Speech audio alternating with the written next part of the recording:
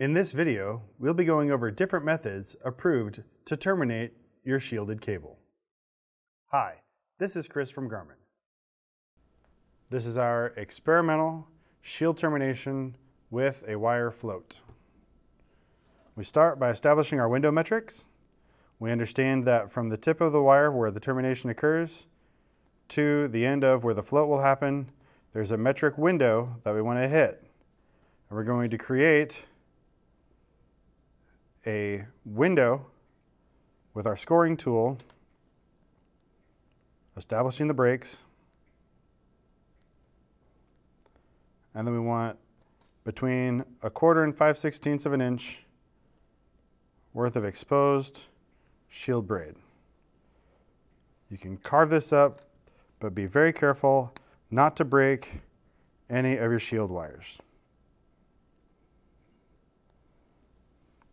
Having established our window of exposed shielding, we apply our shield termination, keeping the braid wire on the same side as what will be our terminated wire ends.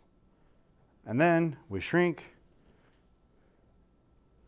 the shield splice.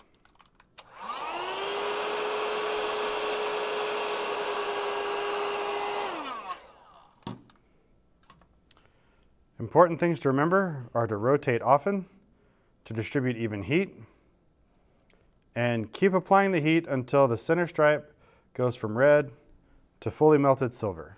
You can see where we've melted both ends and have good separation of the environmental termination.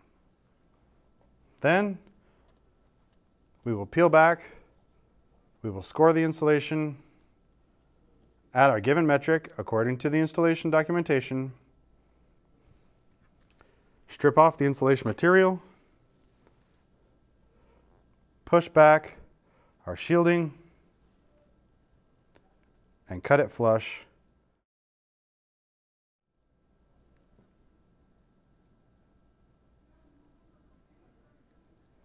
Being careful not to cut any of the core conductors in the wire itself.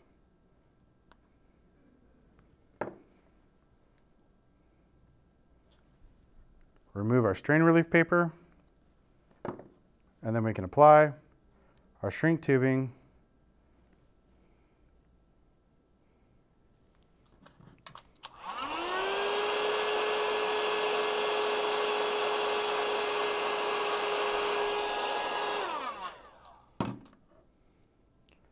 for the completed termination.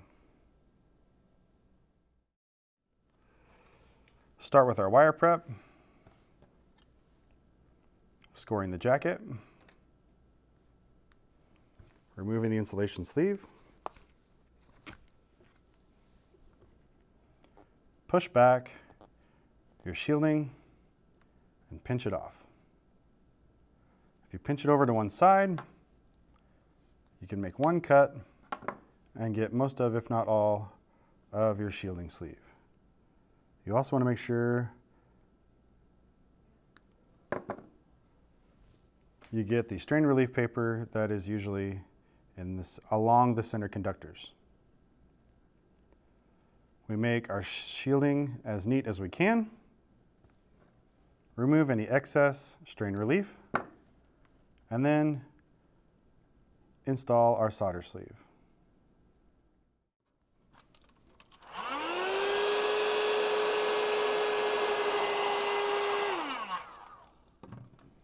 Notice I kept the heat applied until the red stripe went completely silver, and we can see that either end of the environmental splice is completely melted. If you would like to see the next step in the process, please refer to our follow-on video, Crimping Contacts and Ring Terminals.